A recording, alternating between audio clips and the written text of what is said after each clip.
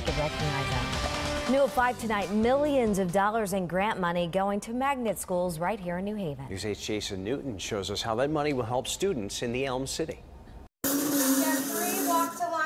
Changes are underway at New Haven's Roberto Clemente School. The Leadership Academy is transitioning to a magnet school for students K through 8, changing the name to Roberto Clemente Academy for Global Awareness and changing up the curriculum. Well, we're going to be looking at the economy internationally. We're going to be looking at social justice.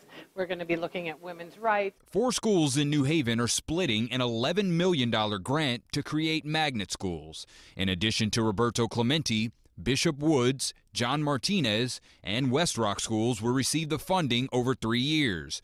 Members of Connecticut's Washington delegation say the federal money is needed now more than ever with the state budget in disarray. We feel like we've got to work even harder for those federal dollars because we understand that for the next few years we may be filling in some gaps that are created by really tight budgets in Hartford. Only 9 grants were awarded nationwide.